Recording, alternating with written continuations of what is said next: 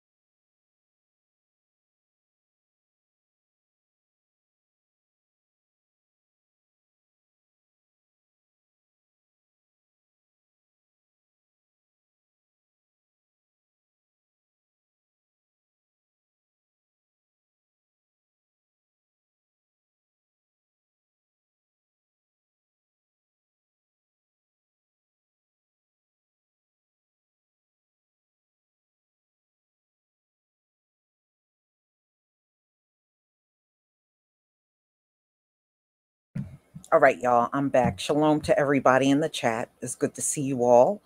And I just want to go over something that recently came out. All right. And we're going to talk about this because a lot of biblical prophecy is coming to pass each and every day. We are seeing this. And it's funny how the Gentiles are still off in La La Land, as Deborah Yah will say.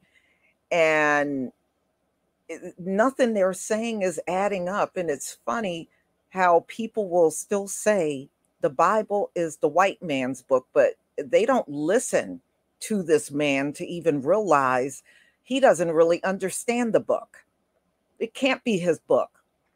He can't even prophesize things that are happening that you're looking at today. He can't even get that right. If you can't get that right, then it's not your book. How is it your book? So we're going to talk about a recent story that came out about a day ago. And this is about the Earth rotation speeding up. So you got to think about the signs and wonders. Now, remember, the signs and wonders are not going to just be in the heavens. Some of those signs and wonders will be right here on earth that you will witness yourself. So, this is definitely one of those things. Now, they always told us one rotation takes 24 hours, right? So, that's how they always estimated 24 hours a day by the times the earth rotate in one day, and that's usually 24 hours to do a full rotation. So if that rotation is less than 24 hours, then that means the days would have to become shorter. Okay. So, and if you remember, if you go to that scripture I put in the title, it talks about the days being shorter. And, our Heavenly Father is speeding up things to get this entire subjugation that we're under over. So it is something worth looking at. It is something that is very prophetic that's happening. So, ladies and gentlemen, I'm going to show you a video. This video is from CBS. All right. There are a lot of things going on this planet. I looked at an article before I came on here, and it was saying over in Europe, 100,000 people have died just from the heat wave. And this summer is not even over. And I looked up their temperature today. They're over in certain parts of Europe, they're 111 degrees. Now, just remember, ladies and gentlemen, many of those folks did not have air conditioning. I lived over in Europe for a bit, and most of the homes did not have air conditioning because their summers rarely went past 80 degrees. It used to be in the 80s. That would be probably the warmest days they would get. Not anymore. It's not like that. And just think about it. The heat wave itself is another sign and wonder that's going on the earth. And you got hundreds of people that have died in the US, and we're going through another heat wave as I speak. In my state, we're going to go up to 99. And there are still many people hitting triple digits around the US. And you're looking at the floods. It's just so many things going on. And now I also saw an article earlier this morning saying it's going to be a tough winter in the US. And that usually goes hand in hand. If you have like a lot of heat waves and it's a very hot summer, usually your winter will be pretty treacherous. And they're already putting the warnings out there that it's going to be a tough winter in the US. Locations that are not used to the cold will feel the cold. You will feel the cold. And again, those rough winters nationwide, that's another sign and wonder that's going on. So let me get to this video because I really want to show this to you. All right, let me go ahead and share my screen and we will get on with the video.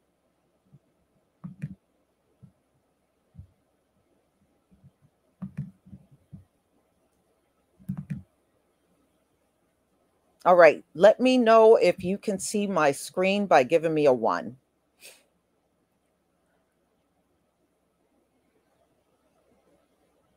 Thank you. Thank you, everybody. All right, let's get started. All right, this is a video from CBS News that came out on the 3rd of August. This 29th of February, Jeff Glor of CBS This Morning Saturday has a story for us, and we must say it's about time.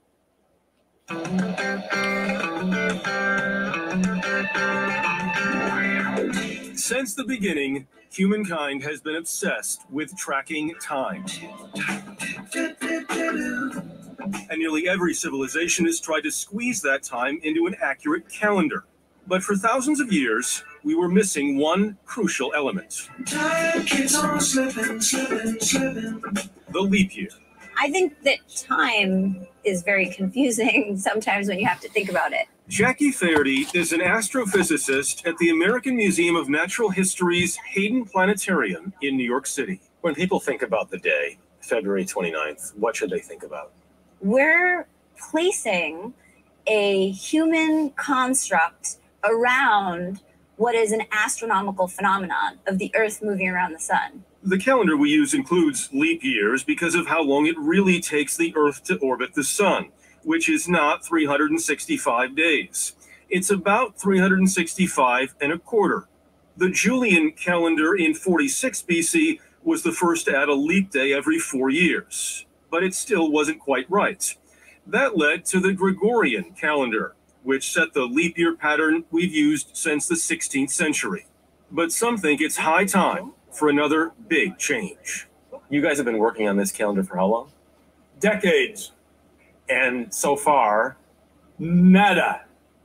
Enter Dick Henry and Steve Hankey, professors at Johns Hopkins University and the biggest current backers of a brand new calendar, one that eliminates leap years and also standardizes the days and weeks to always be the same each year. January 1 is always on a Monday, forever. forever. Forever. In addition to starting every year on a Monday, the Hankey-Henry permanent calendar would also set your birthday and the holidays to the same day of the week every year, except October 31st, which along with all Friday the 13th would vanish. In place of leap years, every 5 or 6 years, an extra week is inserted at the end of December, sort of an extended Christmas vacation. There's no such thing as a perfect calendar. You just think this is better than what we have now. Ours is very close to perfect. We have current calendar every year. The thing jerks around by a day or two. But aren't quirks and eccentricities part of the human existence? We could make things worse and then you'd be happier. Calendar changes, people I think are resistant to because of what it means from the infrastructure of how we all live our lives. The Earth doesn't really care what day you call it. It's going around the sun, doing the thing it always does. In New York City, Jeff Glor, CBS News. All right, y'all. As you can see, on this 29th of all right, hold on, February, let me Jeff get rid Glor of this. CBS This Morning Saturday. All right, let me get rid of that. All right, so as you can see, these folks are still playing with time. Do you notice that? But see, them playing with time is not going to change their judgment.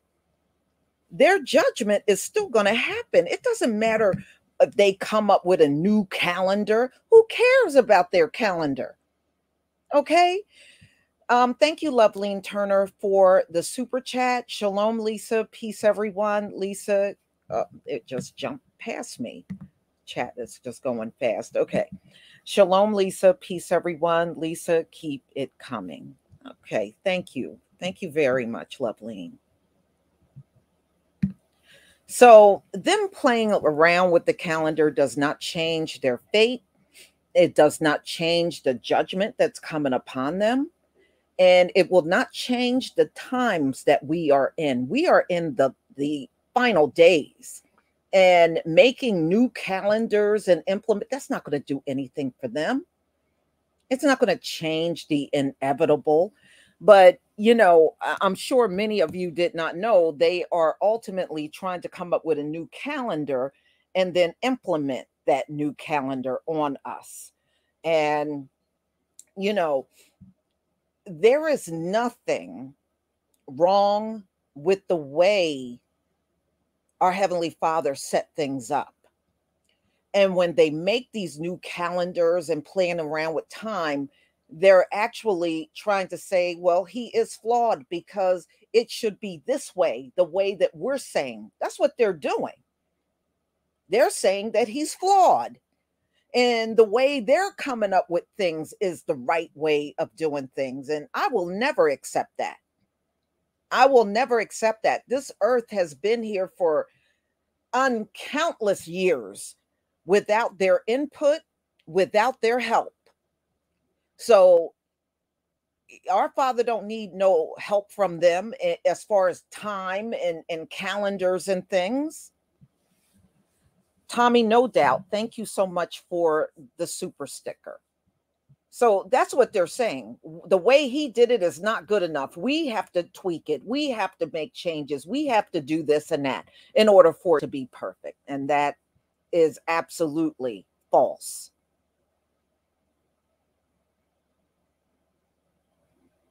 Mm-hmm.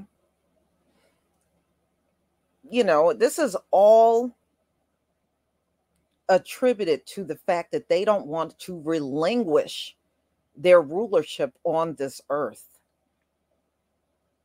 but they're going to have to relinquish it, whether they like it or not. They're going to have to do it. And that's why it will happen, but it will happen by force. Because you can see they're not going to willingly go. They're going to have to be pushed out.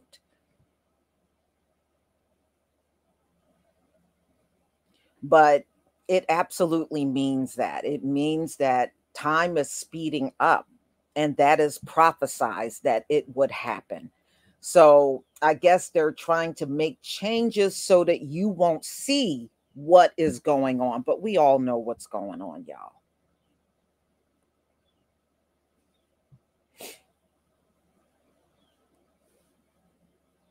Yeah.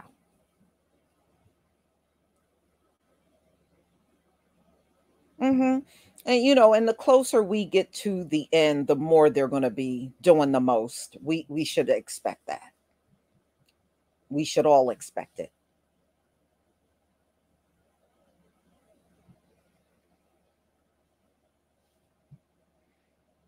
Mm-hmm. No, you can't. Maliki, you can't. You're right. You can't manipulate anything like that. But in their minds, they think, they can do anything.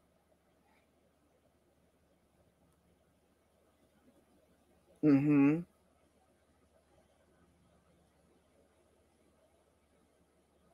Yeah. All right, y'all. I wasn't going to keep you long, but I just wanted you to see what they published. Now, CBS News is one of many publications. If you go out and research this on your own, is one of many publications that have put this story out.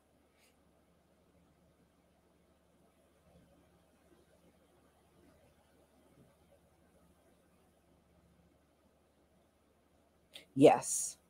Yes. So, y'all have a wonderful day. I'm not going to keep you long. And, just think about the times that we are in. At this stage, it sure won't be too much longer. Yes, we're going to have to live out, we're going to have to live this out until we get to the very end. So the only thing we need to do is keep enduring. And at this point, we should all be willing to do that. That's the least we can do. You lost your wrench? YouTube blocked me off of your. Okay, I'll try to fix that. Onika, if you can give me your channel URL, just go over to your community tab, and your first tab, when you look up, you should see your URL. Just send that to me, and I'll make sure you get your wrench back. This is YouTube. I have not taken anybody's wrench away. This is definitely YouTube playing games again. I almost every week I'm being told people are unsubscribed. I've seen people, they're making comments and their comments are not making it. And I think sometimes people are under the impression that I'm doing these things, and I'm not. This is definitely YouTube doing these things without a shadow of a doubt. I've been shadow banned, y'all, since 2018.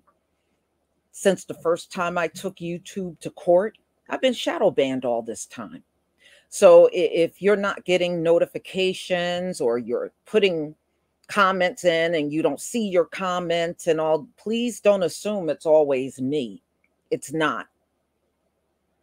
They've been doing this for a very long time on my channel.